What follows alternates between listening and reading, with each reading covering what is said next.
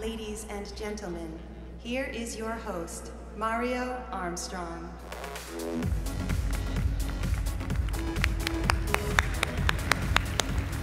Welcome back, everyone. Welcome back. So good to see all of you here. You guys having a good day or what? Yeah, good day. Good day so far? That's good. That's good. I'm glad to hear that. Hey, Apex, what about you? Are you having a good day? Any day I can be of service is a good day, Mario. Well, you've been a great service. You've been doing a great job. Let's see what kind of day our fellow attendees have been having. I'm going to check some social media stats right here. They just came in, so hold on. Let me see what we got going on. Okay, here we are. We have, all right, so here's the latest update for social media. More than 5,500 mentions on Twitter have generated, get this, a reach of 61 million impressions. That is a massive amount of impressions. And we were trending in Boston and the US after this morning's kickoff as well. Speaking of social media, we have an incredible guest that you all are here to meet, learn from, and to celebrate. And we're giving you a great opportunity. You can send me a question if you have a question that you would like to ask us, that you would like to ask basically of William Gerstenmaier. Send it to me and put a hashtag LiveWorx on it. So if you have any questions about space exploration, about the NASA missions, about what's happening, what's not happening, what the future looks like, anything that you would like William to answer, go ahead and tweet that right now. Use Twitter, tweet that out, hashtag it with LiveWorx at the end. We'll find it and we'll hopefully get to as many of those questions as we possibly can. All right, so get those questions coming in. Apex, do we have some other housekeeping notes? Happy hour in Extropolis begins at 6:15 p.m. Yeah, that's a good update. That's a good one. Do you take a little drink now and then, Apex? I am thirsty for knowledge. Industry meetup receptions begin at 7 p.m. in the Seaport area. Thirsty for knowledge. Note to self. I'll take that. All right. Thanks, Apex. Appreciate that. And don't forget, tomorrow at 8 a.m., we will be here for our very first live talks session. So that's going to happen right here with Sudip Singh, Global Head of Infosys Engineering Services. We'll also hear from Aidan Quilligan, who's the Global Lead for Accenture's Industry X.0. But right now, let's take a little bit of a step back and get some perspective. Apex, can you switch us to an overhead view? Switching to overhead view. Okay, that's cool. Apex, can you zoom out a bit? Zooming out. Okay, that's us in the exhibition center. Okay, I see the lawn on D. All right, zoom out a little further, Apex. Zooming out further. A little further? Seriously? Yeah, please. Oh, that's perfect. That's exact. That sets the stage perfectly. Thank you so much for that. Now, William Gerstenmaier has led a long and illustrious career at NASA. Many of you have heard this name, and he had served as operations manager for the shuttle and for the Mir programs. He directed the safe completion of 21 space shuttle missions to assemble the International Space Station. Currently, Mr. Gerstenmaier is an associate administrator for NASA's Human Exploration and Operations Directorate. In this capacity, he provides not only strategic direction for all aspects of NASA's human exploration of space, but he does so much more, and he has such a long track record of history there. And he said to me backstage, I want to talk about the future. I was like, this guy is incredible. Where does he get his energy from? We're so honored to have him with us today. And here to help recognize his lifetime of achievement is going to help us right now is Bobby Grimes. Now, Bobby is representing the Board of Governors of the American Society of Mechanical Engineers. So let's give a warm welcome for Bobby Grimes. Thank you, Mario.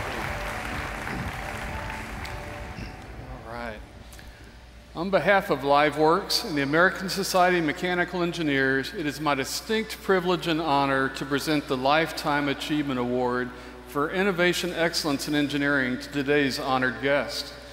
This important award pays tribute to an eminent engineer who has made a career of advancing the engineering profession and whose achievements have profoundly impacted humanity. At ASME, it is an important part of our mission is to celebrate engineering excellence. Founded in 1880, ASME is a not-for-profit professional society that enables collaboration, knowledge sharing, and skill development across all engineering disciplines while promoting the vital role of the engineer in society. At our core, we aim to be the essential resource for mechanical engineers and other technical professionals throughout the world for solutions that benefit humankind. The award I'm going to present today is a Lifetime Achievement Award for Innovation Excellence in Engineering. It's a mouthful. Among other considerations, recipients of this award must meet the following criteria. They must be an engineer in any discipline by education and training. They must have demonstrated an exemplary commitment to professional excellence across a career spanning at least 25 years. They must have demonstrated that their work has advanced the profession, exhibited technical competence, and significantly contributed to public service, research, or practice in the engineering profession. They must have demonstrated innovation and creativity in the application of engineering practices and techniques to solve significant, challenging problems. And they must have shown a willingness to share their personal experiences with others who have influenced others to either seek engineering as a career path or inspire others to take their engineering careers in new directions. This year's award recipient not only meets all those criteria, he nails them. William H. Bill Gerstenmaier is the Associate Administrator for Human Exploration and Operations at NASA. As you will soon learn, Bill has been the right man for the job time after time after time. In this position, Bill Gerstenmaier provides strategic direction for all aspects of NASA's human exploration of space and cross-agency space support functions of space communications and space launch vehicles. He provides programmatic direction for the operation and utilization of the International Space Station, development of the Space Launch System and Orion spacecraft, and is providing strategic guidance and direction for the commercial crew and cargo programs that provide logistics and crew transportation to the space station. Bill began his career in NASA in 1977 at the then Lewis Research Center in Cleveland, Ohio, performing aeronautical research. He was involved with the wind tunnel tests that were used to develop the calibration curves for the air data probes used during re-entry on the space shuttle.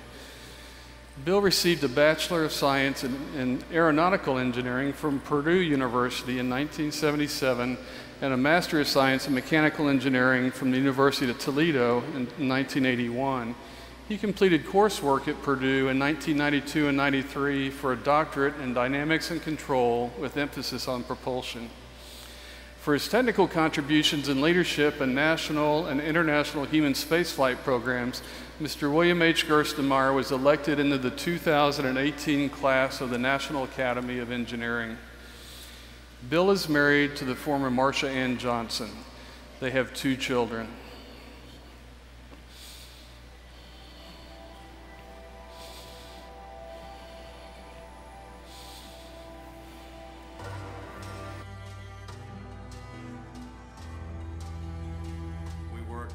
Tirelessly trying to determine how we would keep crew on the space station. His innovative thinking and driving the team resulted in keeping the space station going through that critical time.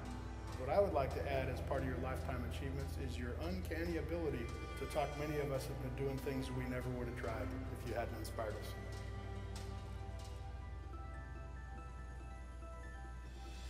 Your passion for space exploration has inspired many generations of engineers.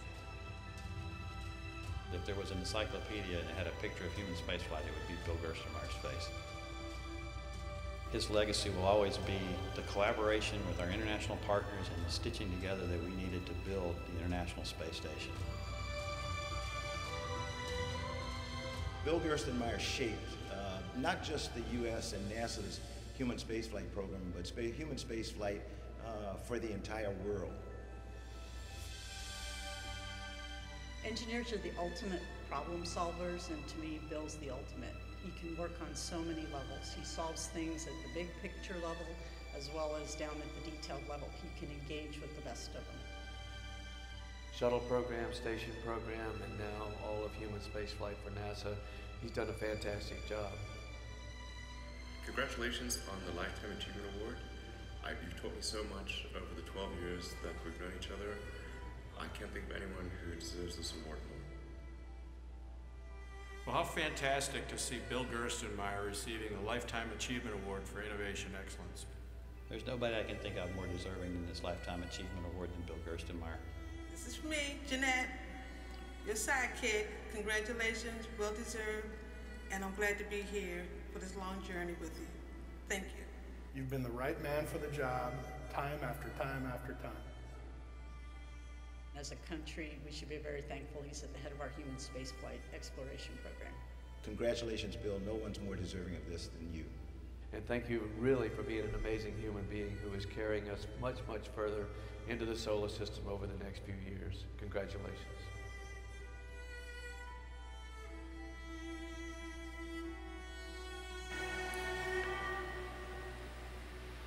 Whoa.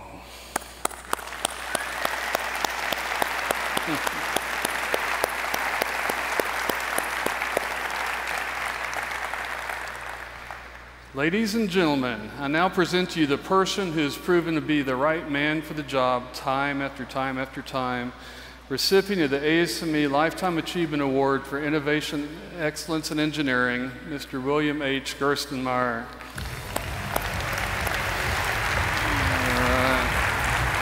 Congratulations.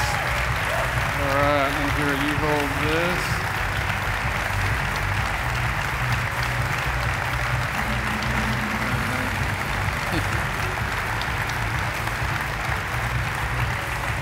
All right, thank you. Yes, sir. Thank you very much.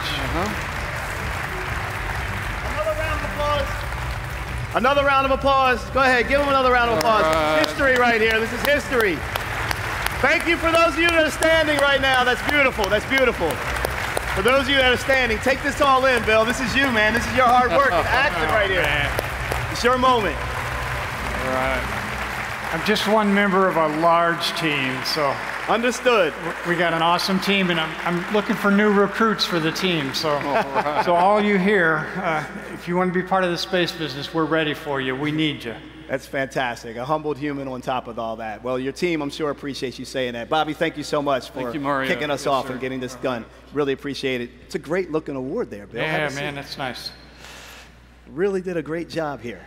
Well, I get the pleasure of sitting down with you for a few minutes that we have here together and, you know, asking some questions that we think would be really great for the audience to hear from, and we appreciate you sharing. And then we're also going to take some social media questions. So if you haven't done so already, people, make sure you send in any of your social media questions. We'll get to those. Just hashtag it, hashtag LiveWorx, and we'll try to get those questions in. I'm going to start with something just to give us a little conversation and make it easy for you. Okay. I know we're talking about moving forward, especially in a conference like this. I want to talk a second about how you got to where you are. And the question that comes to mind is, at what point did you know you wanted to be an engineer? I'm curious about this. Yeah, I guess if I go all the way back when I was a pretty small kid, I like to just take things apart and see how they worked. So, yeah. So I can remember dismantling many things at home, and somehow my parents were tolerant of all that, and they kind of encouraged it. So I think there were some early engineering tendencies to try to understand how things work, and just a curiosity that just kind of continued through my entire career. Yeah. What was your return rate of success of repairing those things back? What would you say? It wasn't so high. It was, I would say, I remember I had a little electric motor, and I knew if I put 1 D-volt battery on there, it would spin at 1 speed. So then I put 2, and then it even went faster. Yeah. And I go, wow, what if I plug it into the electric socket in the house? So I remember plugging it into the electric socket and all the lights going out in the house, and my parents going, what's going on? But it was that curiosity. But the neat thing was my parents encouraged me and let me experiment. And if it didn't work out right, it was still cool. And I think that really helped me throughout my career. Yeah, that's an important point. Neil deGrasse Tyson talks about this often too. He talks about like not shutting down our kids' curiosity because of what we know may happen. Right. Like they'll find out that if they hold the juice that way, it will spill and it will fall and it will make a mess. But they don't see that. They need to learn that. But we try to maybe inhibit them or say, no, don't do that because you'll spill it. We don't give them a chance to actually spill. So it sounds like your parents were that. Let them play. Let them figure it out. This is good for him. Let's support his curiosity. And I think that's important for all of us, as we do these huge challenges. They're not easy, right? And they're not going to be all successful. But I don't think you look at them as failures. You look at it as this is a chance to learn, right? So what did I learn out of this thing, and how can I use that at the next time so I don't make those same mistakes? But I think if you think of them as failures, that's the wrong way. You just need to think of them as, ooh, I can learn something or explore or try something different. Yeah, and I love that, the technology community is created. I've said this often, fail fast. It's, if we really embrace that philosophy, and if management said, it's okay for you to try, you're not going to lose your job for trying things, you would have more people taking more risk, and that would create more opportunity. And earlier, it's funny you bring up the word curiosity, because I had mentioned that earlier after Jim Hemmelman was talking, and it got me thinking about when he was talking about P2C and pace to pace and how to make change and how to move towards change. And I was like, curiosity is what ultimately creates more opportunity. So when you were thinking about and being a part of things like an audacious dream, people in here have a lot of visions. They're doing a lot of things that they want to see happen for the world, lots of big plans. How do you shape, or how can you help them understand your strategies for shaping such a big vision and figuring out how to actually move the meter? Yeah, again, I think you kind of break it into little pieces and you start out moving forward. But I think you have to have a real optimism, right? That you have to believe in yourself and believe in what you're doing, that, hey, this can actually work. And then you go do that. And then you experiment. Then you learn. And you use that curiosity to learn what works and doesn't work. And that can help you even be safe or make sure things work right. But then you also have to have just a huge courage, because there's going to be all these people that are discouraging you all along the way that this isn't going to work, this isn't going to happen. Nobody ever did that before. If you think back to the space program, when we talked about going to the moon and the president challenges to go to the moon, you can look up at the moon and you go, we're going to put people on that thing?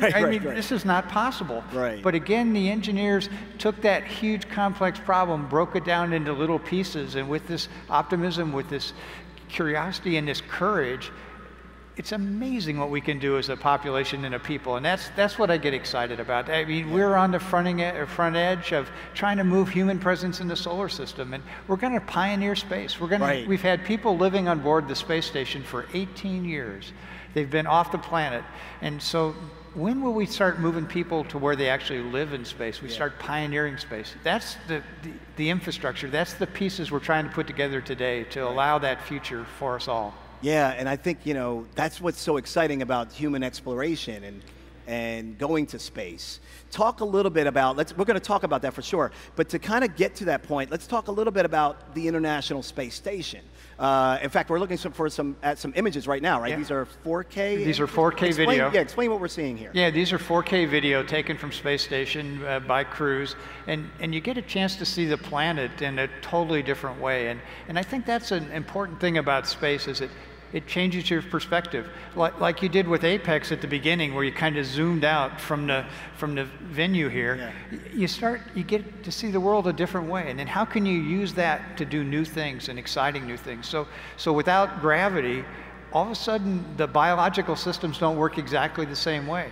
So we turn loose pharmaceutical companies, we turn loose manufacturing companies to exploit the properties of space where there's no gravity. And it gives them a chance to look at a physical property in a totally different way. And then that can spur an innovation that will just blow you away with new products that are coming out. So we see all kinds of things. Bacteria tend to get stronger in space for some reason. We're not sure exactly why. But then if you turn that loose to a community, how can you exploit that to bring new medicines, new drugs to us here on the Earth? So we talk about it on Space Station. We're off the Earth, but we're here for the Earth. So that's what our crews do. So our crews, that's their motto. It was on one of their pins and patches. It was off the Earth, for the Earth. And that's exactly what we're doing in space. These things that we do in space benefit us all here on the Earth. So let's think about that for a second, because from what I understand, there's also like super fast internet on the space station now? Yeah, super fast is a little strong for this audience. For this audience, but but I understand they're like downloading and watching movies. It's yeah, yeah. We can't actually stream video up, but we can upload video a little bit slower to them, and then they can store it on board, and then they can watch movies. So I think they typically have a Saturday night movie night where they get a chance to watch the latest movies. Sometimes they'll actually get them before we get them here on the ground, and they'll get a chance to watch things like Solo and other new movies that are just coming out. So it's pretty special world. But they have an internet phone. They have voice over IP, so they can call anybody they want on the earth. They can talk to anybody, and it's it's a pretty amazing environment to be in. But I think that the cool thing is the vantage point, like the pictures we're seeing here on the screen. No, it's beautiful. And we'll talk about how there's an app that they can actually access to see these things themselves. Yep. I'll give it out really quick, just if people want to write it down. It's called spotthestation.nasa.gov. Yep. Spotthestation.nasa.gov. Yeah, and we might as well just talk about it now. Yeah, and what that allows you to do is you can get a text page then on your phone, and you can watch the space station fly overhead in the evenings, either in the evening or in the morning. And then what's really neat... Like actually see it? Yeah, you can actually see this little white dot go across the sky. Is that right? And it's very bright. It's almost as bright as Venus.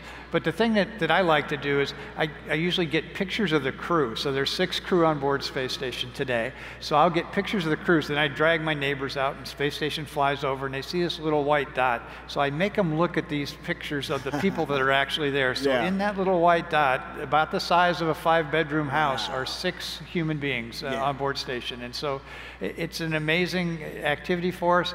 But I hope that what we like to do at NASA is someday get it to where more people can go to space. So it's not just our astronauts, it can be more of the population in general can go and experience this unique properties and this unique vantage point of the Earth. Yeah, and when we think about that, let's talk about space exploration and what that means for humans. Obviously, everyone's concerned about risk and things of that nature, but how do you start? I really want to frame this more like from this perspective, because we're at a conference full of engineers, full of thinkers, full of big ideas and visionaries, and we're also talking about all types of technology like AR and AI and IoT, and I'm wondering how that impacts, when you've been around the show floor and been at this convention, how has LiveWorx impacted what you see as things that could be useful or helpful for space exploration? Yeah, I mean, you're looking at an image here, and that's the end effector of the Canadian robotic arm that's there. So when you see an industrial robot here, that's basically an industrial robot in space. It's about a 60-foot arm that we use to maneuver things around. So that's just like you see here in the conference. We have a HoloLens on board Space Station for our crews. So when they do maintenance of an item that they haven't seen for a while, they can put the HoloLens on. They can interact with the ground personnel and get the maintenance instructions, how to go figure out how to go put those together. We also have additive manufacturing on board Space Station. We have a 3D printer. We're now printing plastic parts. We had the ability to recycle plastic, to grind it up, and then print some new plastic parts. We're going to get a new head that will do materials or do metals in space, so we can print some metal parts. And that's going to be really critical as we break the tie with the home planet and we move out. You can't take every piece that you need with you, so now you have the ability to actually print those pieces for you. Another interesting thing is on the ground, they're starting to now print biological pieces, so they can actually print a heart valve. But to do it on the ground, because there's gravity, you have to put a starch compound in that gives the biological component enough strength that it doesn't get scrunched down by gravity. But in microgravity, where there's no gravity to pull that down, you don't need to put that starch compound in. So now you can actually print a heart valve exactly like the one that sits in your body today. So it's going to open up a whole new way of doing potentially research in space, looking at new components, looking at new things that we can build in space. So many of the things we see here in this conference, the Internet of Things, the additive manufacturing, the tying of components together, all that's happening on station today.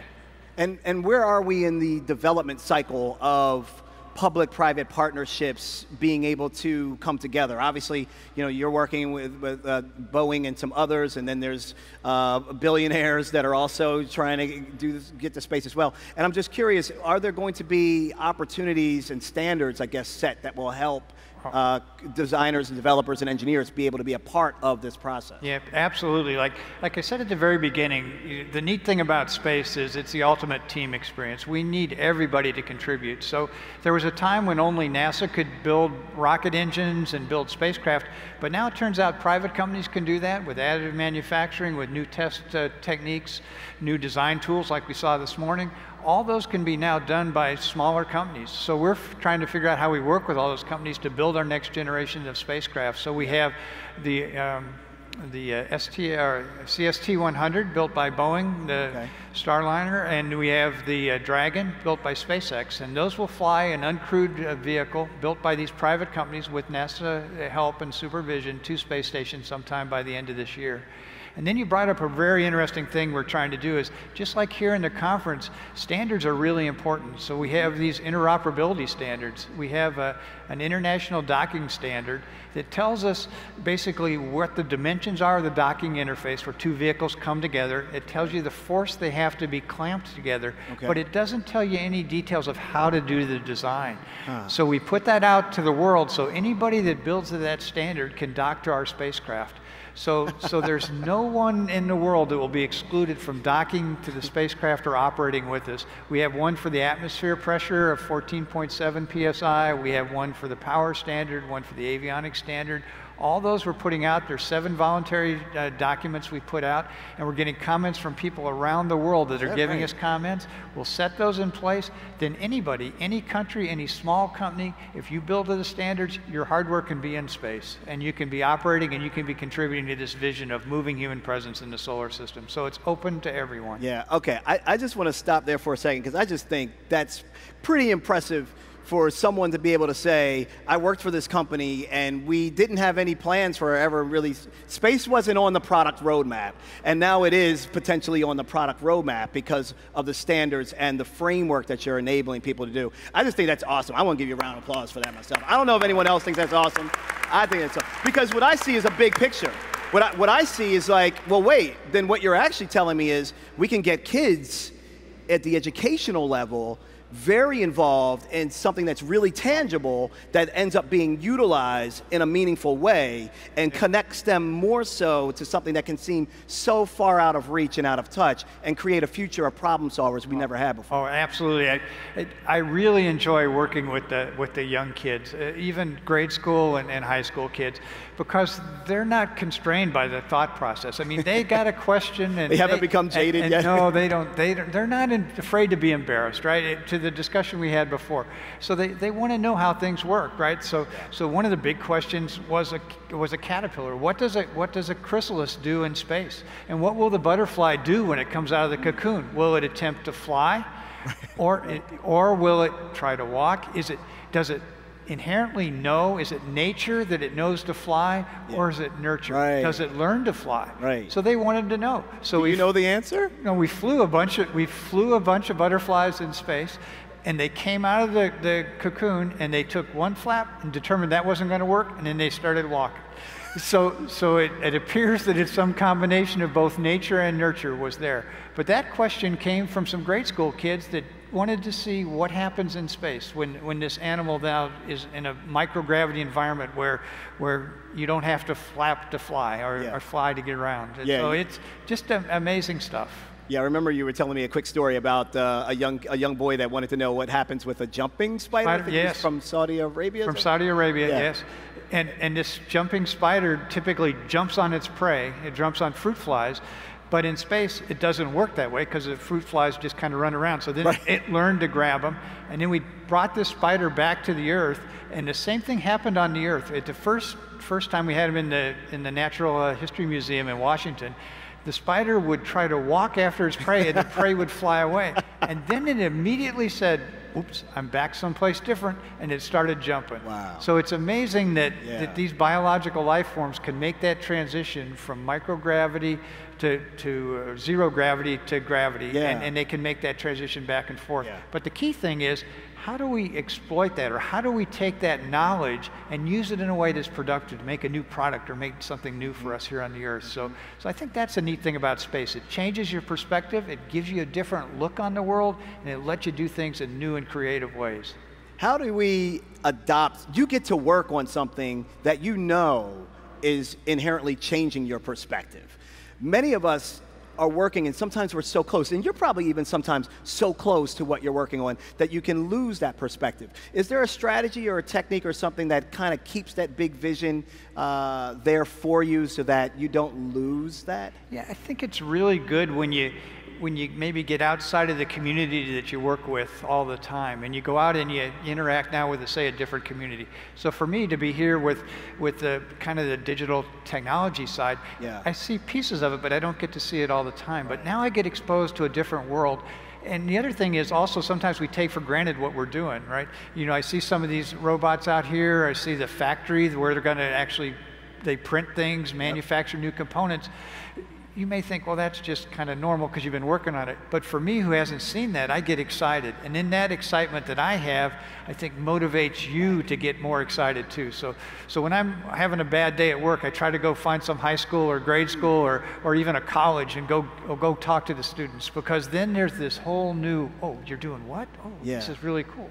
And that's the excitement that we feel going forward. That's smart. So get outside of your normal comfort zones, go explore, collaborate with others, maybe look for some hybrids, and when you're having a bad day, go find some young kids that are interested in your industry and get recharged again. Yep, exactly right. It's a great recipe. I do have a straightforward question. Why not just leave this to the billionaires to figure out? I think what's kind of good is the government's role is really risk reduction. So before it makes sense for a company to invest in something, the government can invest in it, and then if it makes sense, then there's a private sector market that gets developed, and then they can take it and move forward. You know, if you look at the internet, way back when, it started kind of this, ARPANET, right, where they were transferring DoD data or Department of Defense data back and forth, but then it took off in this other world once there was a way to go do that. Or if you think about the global positioning satellite system, right? The government provides the satellites, but then all the smarts, all the applications, the things we use in our cell phones, the things we use in our cars, all the applications for GPS came from this innovative, creative world on the side. So the government's role is to kind of do those hard things that don't make sense, but then turn it over and then let the private sector run with the innovation and run with the excitement that moves forward. So I think it's a great time. It's a great time to be in space. You know, I also get asked sometimes, you know, why do you put humans in the environment, right? Why don't you just do it all robotic? Right? Sure. And I think there's a real advantage when that creativity of the human needs to be there. You know, if I look back at Apollo 17, the last Apollo mission to the moon, we flew a geologist, Harrison Schmitt, and he was able to get the best samples back because he was a geologist. He knew what to look for. His eyes were there. He had in his hand a hammer where he could break off the right pieces of the moon surface to bring back. So I think it's an expense to put that human there, but that creativity, that ingenuity of the human in that remote environment is really, really important. And I think you see that even here as you're starting to make tasks simpler for the human. What is the right role for the human and for the artificial intelligence? I saw a couple discussions on that today here at the conference, and I think we're exploring that, but the real power is both. It's not just the human or it's not just the robot, it's how do you bring those together in new and creative ways. Yeah, no, you bring up a really great point. I saw in the morning keynote, we all were here, and we saw when Jim Heppelman put up on the screen basically like systems, but then also like the human parts. And it was really a great way to kind of juxtapose when you're looking at circuitry and then when you're looking at like the blood flow of my system, or you're looking at the frame of a human skeleton and the frame of like a jet wing. Like it was really kind of interesting to kind of see this juxtaposition of what you're talking about, of blending the two. And that's why I like the model that he came up with was like prepare to change. So it's embracing this idea of we can put humans in places, and yes, there might be some sticky conversations that we're going to have to get around, but hasn't that always been the case whenever we move forward in society? I think that's always the case. You know, we're really operating on the frontier, and to operate on the frontier, you need the best and the brightest from everyone. You need those creative ideas, and you need new ways to solve problems. And that's what really, I think that brings out the best in all of us. When you're really challenged and there's not an answer, you know, I think some of us are are wired to where there's no answer in the back of the book, right? That this is the question that right. nobody really quite knows how to answer. But there's some of us that, man, that's the exciting. I mean, that's why we're ready to go, and that's why we're excited, and that's the heart of what we're trying to do. And I think it brings out the best and shows us what we as a human species can really accomplish. Now, Neil Armstrong, same last name. Yeah. Not family related, sorry. For all those that want to meet me and take pictures with, no, I'm just kidding. Neil Armstrong is not my cousin. He's not a distant relative. But what was it, about 49, I wrote down, it was about 49 years since he set foot in the moon sea of tranquility. Will it take another half century for a man or woman from Earth to repeat that giant leap to the surface of Mars, or you think sooner? No, I think it'll come faster. I think, again, you know, we're taking those kind of simple steps right now. You know, this year I described that we'll have 2 private companies, again, return launch capability back here to the U.S. SpaceX and Boeing will do that, and that'll be exciting. But then I think that opens up the sphere for more people to fly to space, because the idea was NASA doesn't own these designs for the first time. These are owned by the companies, so they can market their spacecraft to anyone that wants to go fly in space. We'll use the space station in creative ways where people can go use the space station for research and other activities, and researchers can go there and operate. So I think we're moving in that direction. I think we'll get back to the surface of the moon first as kind of a learning place, a proving ground to get smart, and then we're going to head towards Mars. So I think it'll be less than the time that we were away from the moon. But I'm the optimist, right? I have that curiosity. I want to push. It's up to the folks in this room and that next younger generation to make those dreams a reality. But I think we've got the technology, we've got the smarts, I think we've got the drive and the will. It's time to put it all together and again, see what we can do, move human presence in the solar system. If one's watching right now, whether online or in this audience, and they are an optimist, they see the glass half full, but maybe, just maybe, they don't have the right environment that completely supports that, or even understands how to support that, and so they feel maybe a little worn down because they can't seem to get any forward progress. Is there some small step that you've seen work when you're trying to get government organizations or international collaborations like you've had to do with the space station? You have a lot of experience getting so many varying people to come together that normally don't communicate together. And I'm just wondering, is there some small sample or takeaway that the people that are working here that maybe feel really charged about going to do something but then get defeated when they try to present it at work? Yeah, I think, again, you have to have kind of that deep motivation that what you're doing is right. But then I think you got to also sometimes not focus on the problem at hand. Sometimes you just study and stare and you're just working that problem. Sometimes it's better to just kick back, step back, take a moment and relax. You know, sometimes when you're working hard on a problem, you go to sleep and the next morning, whoa, the answer's there, right? You need that way to pull back and look for a different way, or a counterintuitive thinking. Challenge yourself to think in a different way. So you've been attacking this problem one way, you've been trying to get these people to work together and they just don't want to work together. Try something different. You know, try a totally different approach, and you'll be surprised sometimes, or focus in a different direction. So I think that's a piece of the creativity that, you know, that spark comes from when unique things are put together in a different way, and how do you generate that amongst people? And I'm continually impressed with my team.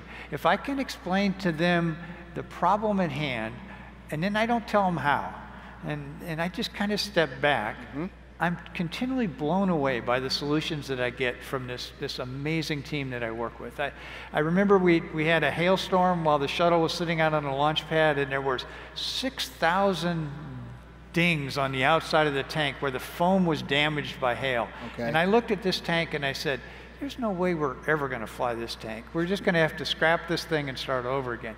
But my team came to me and they said, I think we can fix it. And I said, okay. And I said, I didn't know how. And they figured out an innovative, creative way to fix the entire external surface of that tank. They built new machines, they ground stuff off. 3 different companies had to figure out a way to pass data back and forth between each other. They reinvented an entire paper process system where one company would have their technicians work on it. They'd provide it to another company that would certify the testing was done right and it was put on place. I had no idea this would all come about, and lo and behold, we flew that tank and nothing came off of that tank. It was a perfect tank. But to me, don't underestimate the power of the team. Don't underestimate the power of the folks around you to solve these complex problems. Describe the problem you're trying to solve, step back, and give them the resources, give them the cover.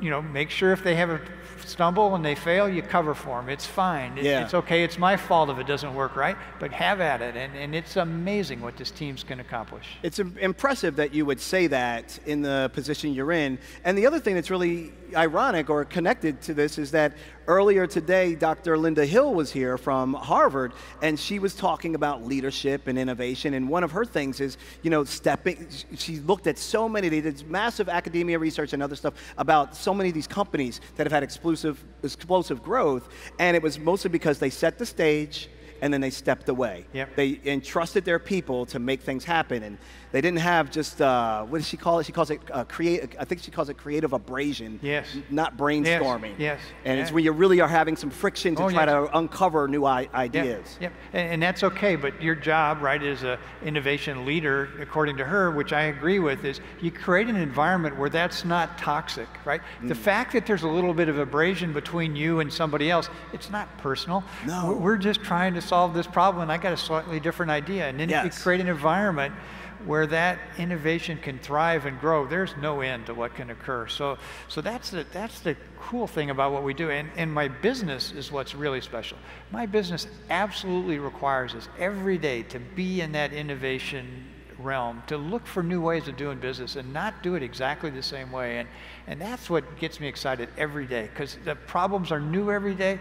Some of them are mundane, some of them are routine. They're frustrating, but with this team and our goal, we understand the mission. I think that's another thing she talked about, is there's a common vision that unites all the group to work for that common vision. And that's another thing that we're very blessed in the human spaceflight business, is we have that vision.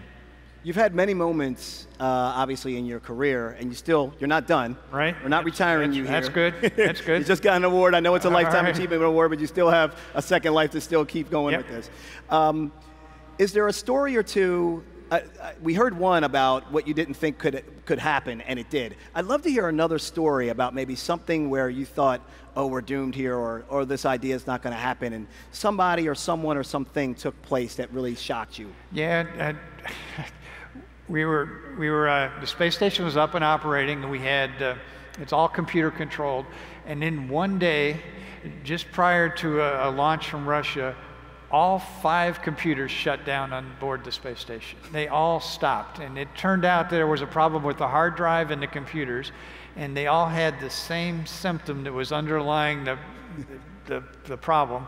And at one time, they all decided all 5 hard drives crashed at the same time, and we lost the entire control of the space station. Jeez. And I thought, this is it, we're done. We can't point at the sun, we can't communicate with the Earth. But lo and behold, we had this little piece of software, we called it the Mighty Mouse software, and it was Mighty Mouse was its name.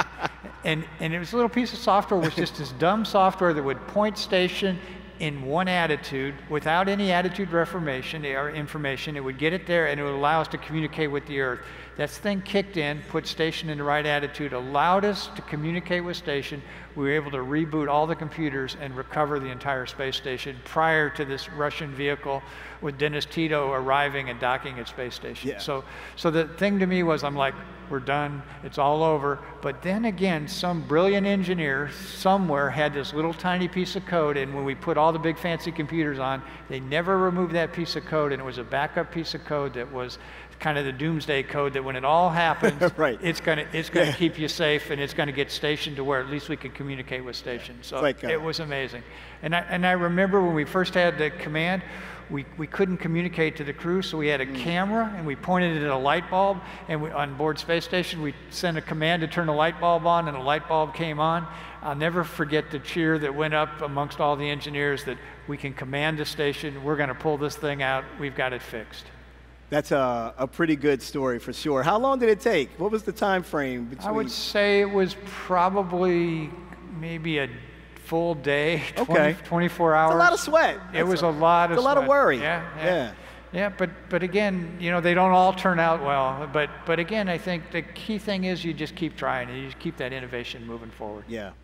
Is there a moment in time when you think, I think about movies like Hidden Figures, and there's been so many other great movies. I think it's First Man is coming out. Yep. And I know there's been a lot of NASA involvement from everything from research to being a part of really making sure the authenticity is there and all these things. And when I think about the women of Hidden Figures and other women that also have just done so much, I wonder, how does that shape the idea of diverse voices, diverse perspectives, global voices, ethnicities, genders? I feel like we're preaching to the choir, but I feel like it still needs to be said. I'd love to just hear your perspective on the value that you see from that. I think it's absolutely important we have this really diverse workforce, the way you described, right? And diversity in thought and gender and race, all those things, but it's also even in thought. When I described to you, how do you solve a problem, right?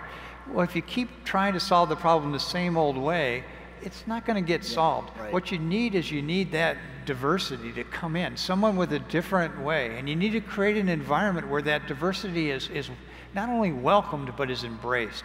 So that diversity is something that has to be there to be successful, or we're not successful. So it's not, I'm going to do diversity because I need to do diversity. No, it's, do you want to be successful? You're going to have to be diverse, and you're going to have to look for ideas. You see where, new ideas come about from the intersection of various disciplines, right? What I'm seeing here at this conference is where manufacturing is now starting to intersect with the computer world, with the digital world, right? Or we saw in this morning's talk where the human and the digital are starting to interact. That's diversity, where those diverse domains or diverse people come together. That's when that spark comes, and that's when that new brilliant breakthrough comes, because it came out of two disciplines, neither of which could recognize that in their own world it would be there. I often joke that if in the oven world, right? They were trying to cook food faster for people. So the oven engineers, they were just like, man, if we can get this oven up to 5,000 degrees Fahrenheit, man, we can really cook that food fast, right? Man, we'll nuke that food really fast.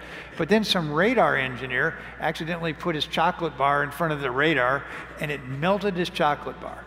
So the microwave oven came, which totally disrupted the oven industry, right?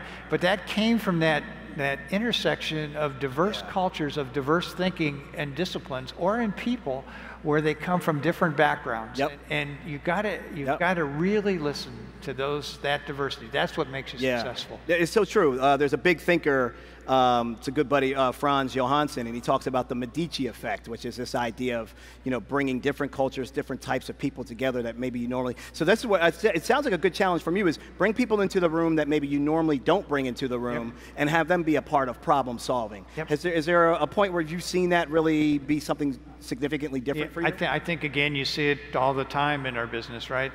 You see when we have a problem, like you see the Apollo 13 movie, right? And they had to take the round duct and make it to fit with the square duct, right? So they took a piece of essentially the flight data file or the instructions for the Apollo spacecraft and folded it into a transition duct to make it work. And so these systems were not supposed to work together, but again, that creativity brought those together. So you need to figure out a way that you can bring together and empower teams to work together in these creative ways. And I think that's what she talked about today from Harvard, where she talked about creating that environment. So how do you make that part of your business or part of your environment? All right, we're going to take some social media questions. While I look to see what we have from social, I want to ask this quick question. I'm curious to know what's already all up there. My feeling is that there's a bunch of space junk that's kind of just floating around. Like, do we have to clean? Like, what's the air traffic control of all the stuff that's up there already? Well, there's a payload that's going to be deployed from space station. It's a very large CubeSat, but its purpose is it's debris removal, and it has several devices. It has like a net to catch small debris. It has essentially a spear gun that can go out and actually spear a piece of debris and pull it back in.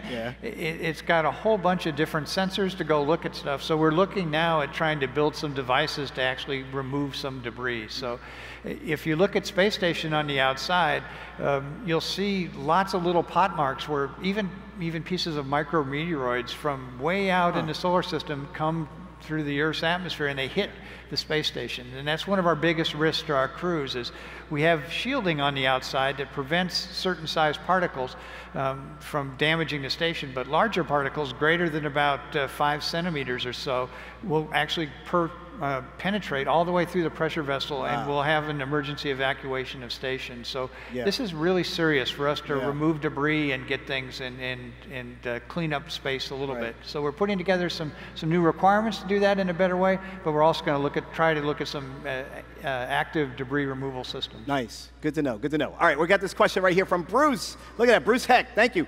LiveWorx, Future of Humanity in Space. What might William Gerstenmaier perspective on the future of food for space travel? Yeah, well, this is really interesting because, you know, on space station we have freeze-dried food, right? Yep. So that works well for maybe up to a year, but eating the same freeze-dried stuff all the time is not so good. So we're now starting to grow plants in space for actual consumption. So we've grown last year the first lettuce for crews to eat. We're now looking at some micronutrients, some... Vegans get to go to space first! Yes, that's right, that's right. So we got tomato plants, we've got some sprouts with the micronutrients that we're starting to grow. So we're looking to augment your diet with some stuff grown on station. So that's one piece. The other big thing we have is shelf life problems. If you're going to go to Mars, it takes you about 6 months to get to Mars. You stay on the planet for about 2 years until the alignment gets right, and then about 6 months to get back. So that's like a 3-year journey. So most even freeze-dried food doesn't make it for those kind of lifetimes. So we're looking at what is that next generation of long life food? Same thing with pharmaceuticals. We carry prescription drugs for our crew members. They all expire today. So how do we get longer duration drugs for our crew members? So those are challenges we're facing today. And what can we do for both food and drugs that give us that long duration? So many, many challenges there, but we're starting to experiment with those kind of things on station today. So it's letting us be that test bed to prove these things out before you commit to your journey to Mars. So, so you know, before you cast off from the shore, you better know that your boat is checked out and ready to go. Right? That's right. Can't wait to tell my wife, get ready, honey. It's happening. We're doing this, but let them clean it up first. LiveWorx, we've got another question here. Vipul Goal, I hope I'm pronouncing that correctly. What's the biggest engineering challenge we face today for making next age space exploration? You know, I think, again, propulsion is a big thing. We want to get there faster than we can today. You know, we can't go faster than the speed of light, but we want to go fast. And so we need that next generation of electric propulsion, maybe solar electric propulsion, where we use the sun to generate electricity and then it drives electric propulsion, or nuclear electric propulsion when you're away from the sun where there's no sunlight to do that. So I think propulsion technology is something we need to do. From a human standpoint, I think we need to deal with the challenges of deep space, where you're now away from the planet, so now your psychological conditioning, your ability to break the tie with the home planet is going to be really challenged. And how do you operate in an environment? That's right. Radiation's a concern, so how can we shield our crews from radiation? How can we take care of the things that occur in space to crews, because they occur, like their muscles get weaker in space, they lose the ability to have balance. How can we compensate for all those things? But what I like is all these challenges we're faced with for station, you know, they have benefit to us back here. As we get older, you know, our muscles tend to not be as strong. We tend to lose our ability to have balance, those kind of things. So as we solve those problems for our crews that are going to have to face these challenges, we're providing unique solutions for our population here on the Earth. So it's exciting to see that natural balance between the two. Great. All right, we got one more question coming in. Sorry, folks, this will be our last one, but let's take it. From David. Thank you, David. NASA had a culture shift well before many other companies, broke down silos because cross-depth collaboration was critical. How do they maintain that culture, and how is it evolving? It's a great question. Yeah, boy, it's hard. You know, especially as you get successful, you then start to build this culture of, well, I got success because I did it exactly this way, right? Or I didn't involve this company. So you don't want to change. So you start getting that fear that something's not going to work right, and you get fear of failure, and you're not experimenting. So I think you got to create an environment where you go back and you bring in those other cultures. You know, just because, you know, NASA, when we flew the first cargo flights, you know, we were the only folks, we were ready to shut down the shuttle program because it was, you know, we had been told by the government to end the shuttle program, but we had no ability to get cargo to the space station. So we kind of had to go out and work with these new companies whether we wanted to or not, right? Yes. This is not a good thing, but I call it innovation by desperation.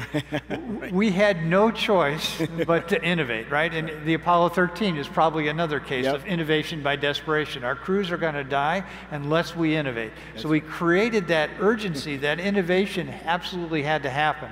I'm not sure that's a good strategy. Right. And probably some Harvard professor will tell me that's absolutely not what to do, which I wouldn't disagree with. But that's one way that I think you can create that culture. But I think you can also celebrate it when somebody discovers some new way of doing business or something new, that you just really highlight that. And again, I can't stress how fun it is for me to work with this huge international team that is really pushing the frontier. And I am blessed beyond blessings to work with this team every day. I get excited. I give them challenges all the time. I push them really hard. And man, they rise to the occasion, and it is just awesome. So I'm blessed to do this. This award really isn't for my lifetime. This is really for all the folks that I've worked with throughout the years, throughout the decades. And we're going to do new and exciting and even cooler things in the years to come. Yeah, well, we're looking forward to it. We appreciate the time that you spent with us here, and I know some people may want to grab some quick selfies, and that's a thing that I do here at the show. All right. So I need you to grab the award really quick before we let you go. All right. And grab a good selfie moment. Yep, all right, there we go. Hold that right there. And are you going to smile? You didn't smile. Oh, okay. Show those teeth. Smile. All right. Hey. That's as good as it gets. That's fantastic. All right, thank you. Everybody, can we give a really big warm welcome, round of applause? William Gerstenmaier, he is here for inspiring us all to reach for the stars. Thank you so much. Thank you, Mario. It was a pleasure. Mario, the nearest star is 4.3 light years away. The nearest star is 4.3 light years away. You don't have to bum us out like that, Apex. I am just saying. I could also say that you are the nearest star. Oh, yeah, you hear the audience. They said, "Aw, Apex." Hey, but do they say that about me? Yes, they say that Mario, his very best, is good enough. Yeah, I don't. Okay, Apex. I think that's a compliment. I don't know. Hey, everyone, this has been an amazing first day. Have a wonderful evening. You're free to roam. You're free to connect. You're free to collaborate. We'll see you back here tomorrow at 8 a.m. Say goodnight, Apex. Good night, Apex. Oh, there you go again.